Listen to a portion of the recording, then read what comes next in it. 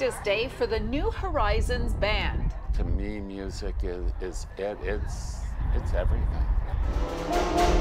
It's a music education group whose motto is, "It's never too late."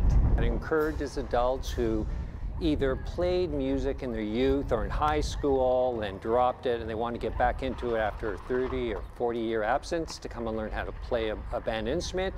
Or if you've ever wanted to learn how to play an instrument as an adult, you don't have a lot of options. But we are the answer for you because we encourage people. You don't have to have any experience. And for participants, it's not even only about music. It's not only going to be physically engaging, it's mentally engaging, it's socially engaging, it's spiritually engaging. There's no downside to learning how to play music. And they were able to maintain the music learning over the past 2 years by going digital. They had enrichment classes, music interest classes. We continued to play through Zoom calls. It was really incredible what they did. And you were able to keep playing music.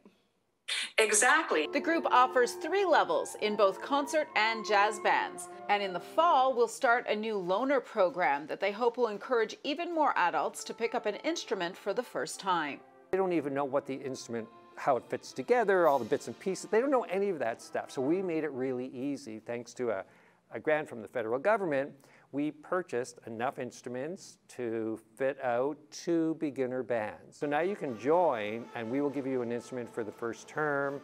And they're hoping that will grow their music circle of inclusion even bigger. I discovered this band and instantly I came and I play my little part and it's part of this whole thing. And I just loved it.